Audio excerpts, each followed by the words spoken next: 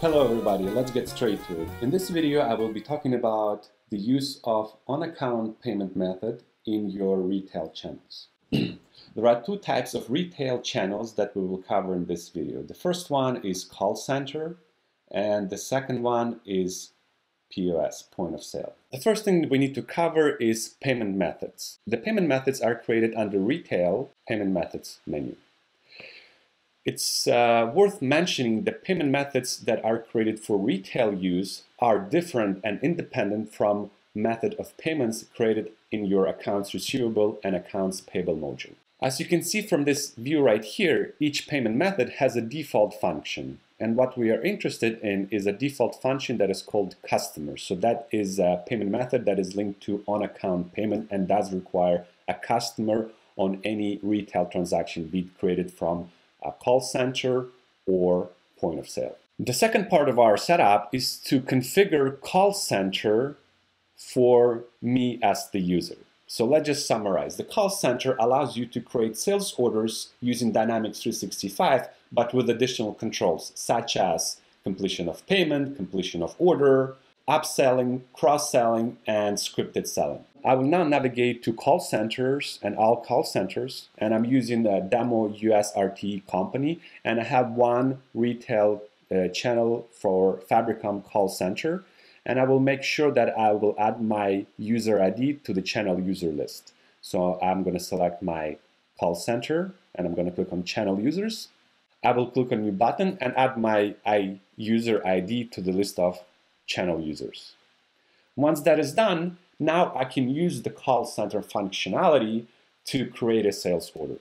And the last setup that we will need to check is the setup on the customer record that either allows or disallows on-account payments.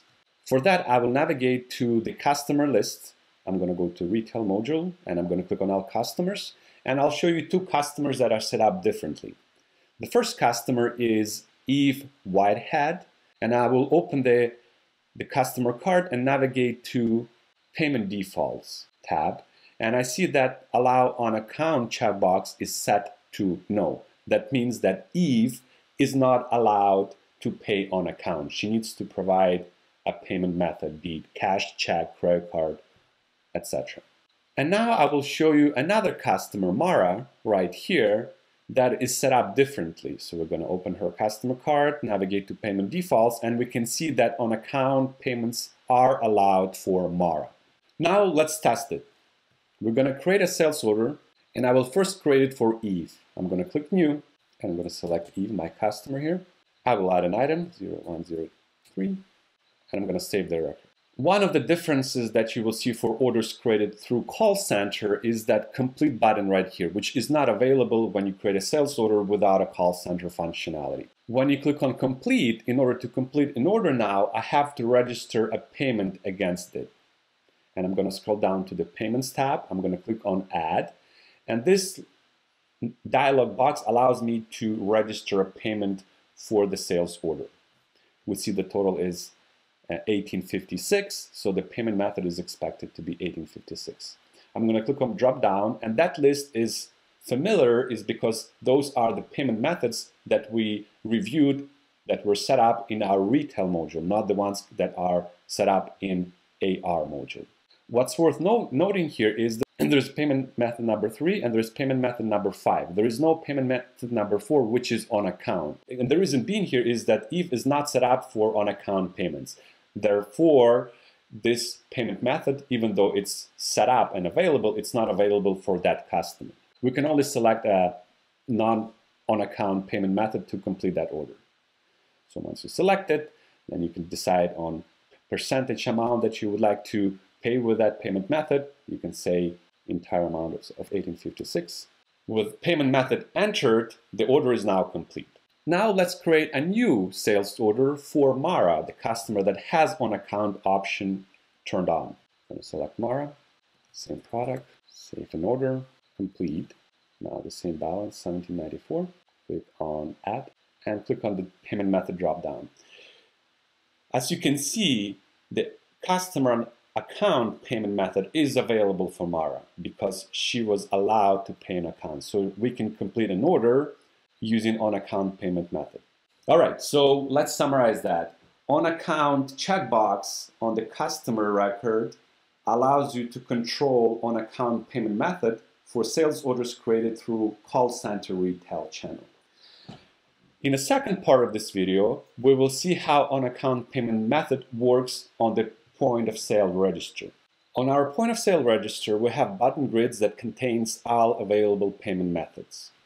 One of the payment methods that is available is called Pay Customer Account. When we're going to right-click on that button and going to go to the button properties, we see that the action linked to that button is called Pay Customer Account. So this is a button that allows to pay for a sales order or for a cash and carry transaction on the POS register using customer on account. Unfortunately, for the point of sale as it stands right now, we cannot drive the availability of that payment method based on the customer setup. So if we select Eve or Mara at the point of sale, if that button is available, either of those customers would be able to pay on account. So we need to protect that payment method somehow, so to only process it for customers that should be allowed to pay on account. One of the ways you can do that, which is a workaround option, but again, with that may work for in certain instances, is to protect this button or this operation, this action, based on managerial privileges. So let me show you how that is done. I will navigate to my point of sale operations, which shows you the list of all available actions that can be attached to buttons on your POS register. And in this list, I will go and I will search for something that's called account. So I want to find my action that is called Pay Customer Account, which is the same action that is linked to that button that I showed you previously. And I'm going to click on Edit. And you can see right here, I protected this action, this operation, based on managerial privileges. So only retail users with managerial privileges would be allowed to use that button. Now, how do you set up a user to be a manager or not?